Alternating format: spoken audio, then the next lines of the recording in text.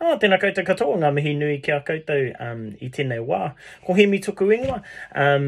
I thought this would be a great time during this lockdown, cozies, to record some of the stories I heard on my tiki tours while interviewing ngā kaumātua o Ngāti Hauā, the kaumātuas of Ngāti Hauā. Specifically, thanking Fred or Te Mapi Haimoana, ngā mihi nui kia koe a Te Mapi, for the mātauranga, the knowledge of these stories of Ngāti Hauā. And today our first story is going to be about the establishment of Ngāti Hauā to this rohi, to this area. But first of all, I need to say a tauparapara o karakia to bless these stories.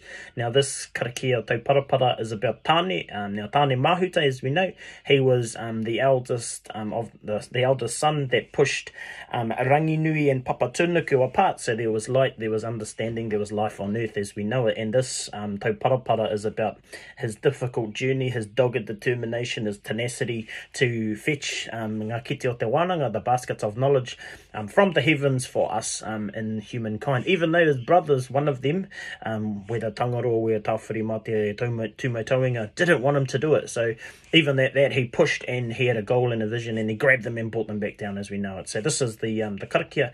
Now I will give you a bit of a heads up during these stories. I will be referring to my notes. You'll see my eyes go up and down just to make sure these stories are true and accurate through Ngāti Hauā. So cheer cozies, cheer whanaunga. Hopefully you've been well. I've been well. I've been doing a lot of cooking fried bread, putting hangi's down, so kia ora. He tino reka te kai. So anyway, tēnei au te hōkai nei te takutapu ai. Ko te hōkai nuku, ko te hōkai rangi, ki te hōkai o tō tūpuna. A tāne nui a rangi, I piki te ai. Ki te rangi tūhāhā ka tihi I manono I ruko hina atu rā. Ko io matua kore anaki I riro iho ai. Ngā kite o te wānanga, ko te kete tuauri, ko te kete tuatia, ko te kete aronui. Ka tiri ā, ka paupau ā, kia papatunuku, ka puta tira tangata ki te whai ā, ki te ao marama. Hei, mauri ora, kia ora whānau.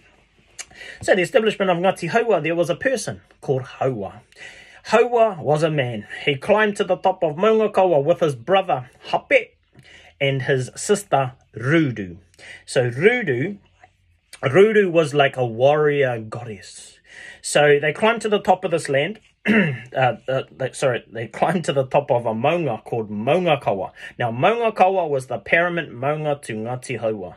So they climbed to the top of that, and they looked over to the east, over to the Hauraki Plains, and he goes, oh, I like this land. I want this land. But at that time, they had some very, very conflictual warfare tribes. They had Waikato, and they had Raukawa. Now, Raukawa, as we know it, is in Matamata and also stretches all the way to Otaki and Levin because they ended up leaving to support Te Raupraha.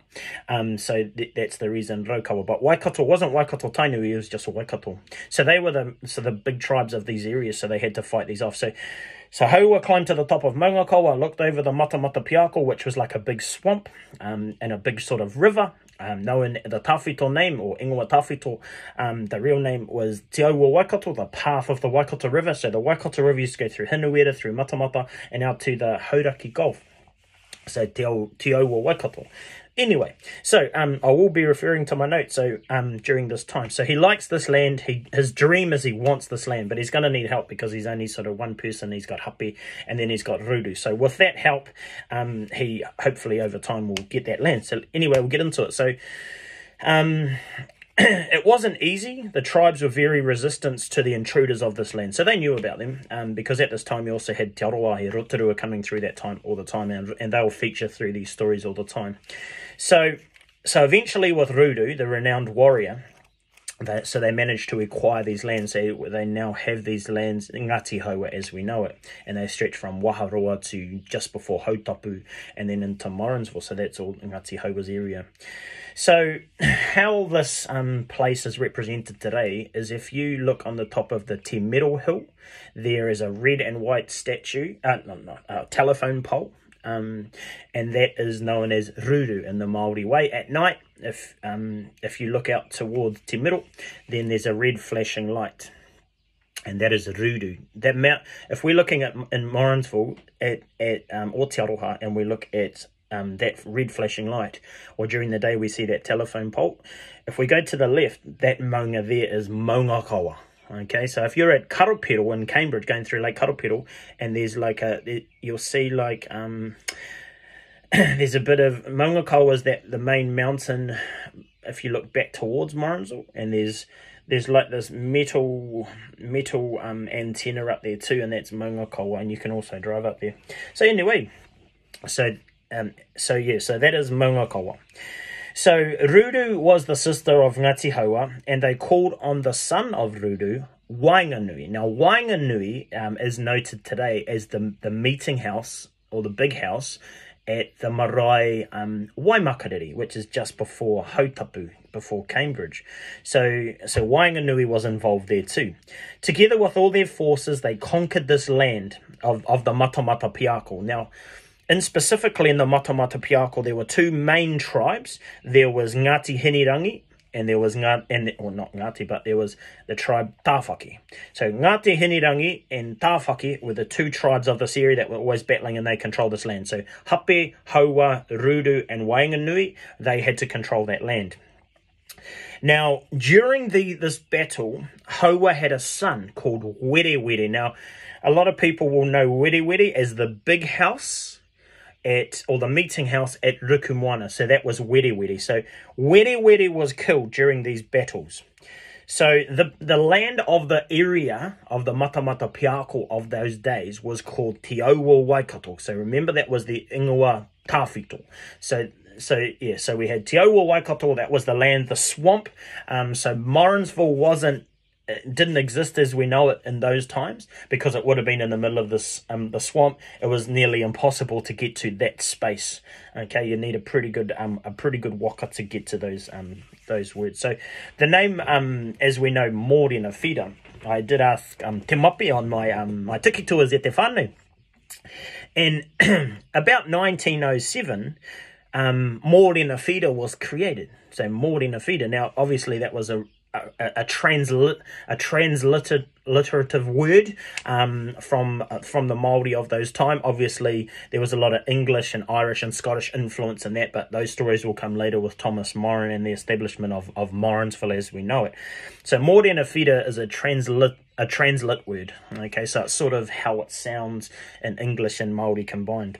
So anyway, So the battles that took place were very ferocious. Hauā and Rudu and Hape, they wanted this land for them. Okay, so Wainganui was the son of Rudu, or the nephew of Hauā, and that's reflected in the big house at Waimak that we went on to. So after these battles, and there was a lot of battling here, there was a peace that was sown after the killing of Were Were, so the battles didn't go on. So between Tāwhaki and Ngāti Hinirangi, a peace was sown, and Te Auā Waikato was given to Hauā and Hape and Rudu, so as a peace offering. So that was the establishment of Ngāti Hauā. So I was after a lot of battles. Were Were got killed, and here you go, you can have this land as a peace offering, because we don't want to fight all the time. So this was, and then over 100 years later, after that peace offering was given, it later became, obviously, Mōrena Whira. So there's sort of two stories there.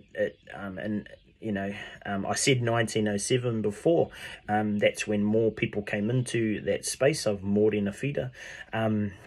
But it was actually also a lot earlier than that land was given as Mōrena Whira.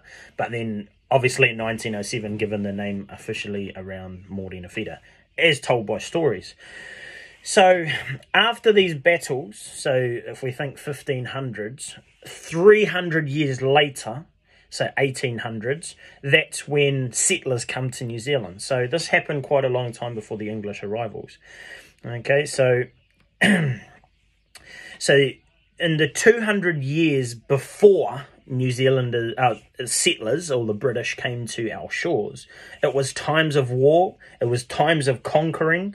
The stronger iwi would win the land, they would dominate. So at that time, as we've talked about Hauā, you've got Waikato and Raukawa, And you've got Te Aroha, He Rotorua that was previously mentioned. They were the big tribes of the area. So if they marched in and just wanted land, they would take it. So as I talked about, the Te Aroha tribes, so the tribes from like the gondolas, would come over the hills and they'd come into the Kaimai and Mamaku.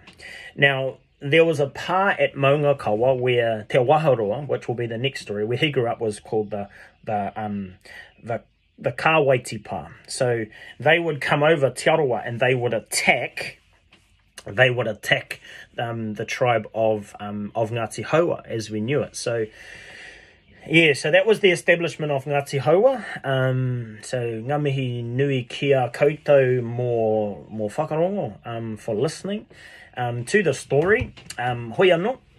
We will do a karakia to close this first story of the establishment of Hauā. So kia tau ngā manaakitanga ki runga i tēnā o tātou, kia piki te ora, kia piki te maramatanga, kia hoki pai atu, kia hoki pai mai tūturu whakamaua, kia tīna haume, huie, taiki. So kia ora cousins, great to see you. Hopefully I'll see you back at Kura in the next wee while. So ka kite anō, he mā te wā, he heikona.